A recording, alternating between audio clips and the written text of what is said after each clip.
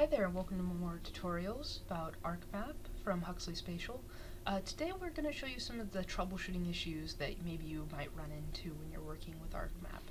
So today, as you can see, we have these little red exclamation points here. These mean that your map cannot find the data you want it to bring up. Maps, as you may have learned, are different than something like a Word file.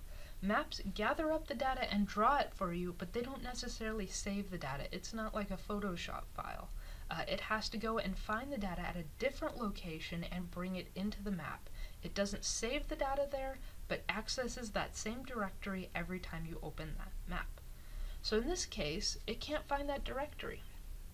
One of the first things you can do to try and fix this problem is go to this.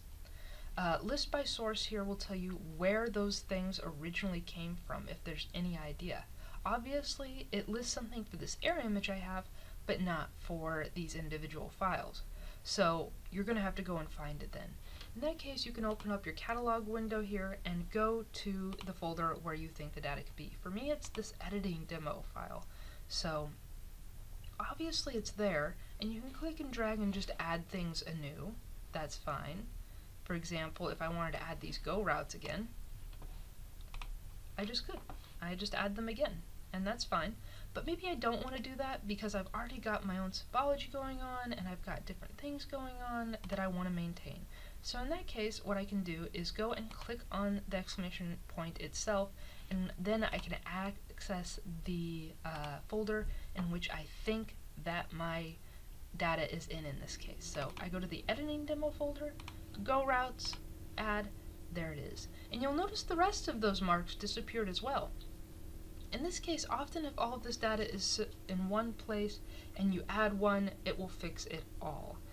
Sometimes the problems can arise when you have one thing someplace, one thing another, and three things in another place. So again, it's a really good idea to keep all of your data for a particular map consolidated and know where everything is. Organization is key for ArcMap usage.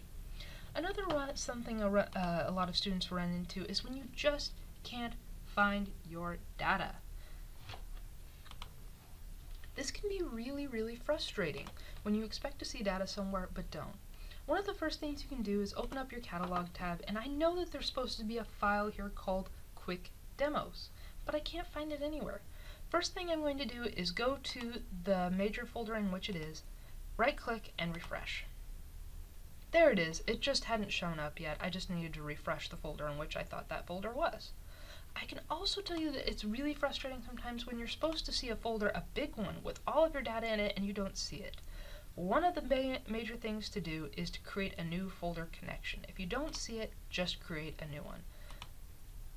Click that little Add Connection button up at the top here. That's this one here. And then go and navigate to the folder you'd like to add. In this case, I really want to add my student hard drive that all students at Western Washington have. So in that case, I'm going to navigate to this PC, and then there it is. There's my student drive. So I'm going to click on that, and then maybe I have a GIS folder in here I want to add, so I'm going to click that. Click OK. There it is. I now have a connection to my GIS 579 folder, and now I can access all the data in there, all the data I need, so on and so forth. Alright, so that's been a quick troubleshoot on how to get rid of those red exclamation marks, or how to make sure you can access your data in the folder you think it is. Again, I remind you, always be organized, always keep things collected, and always remember where you put stuff.